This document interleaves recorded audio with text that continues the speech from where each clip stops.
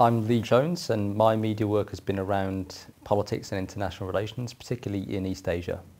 So my work is about really the interaction between domestic and international politics in Southeast Asia and East Asia, so China and Southeast Asia basically.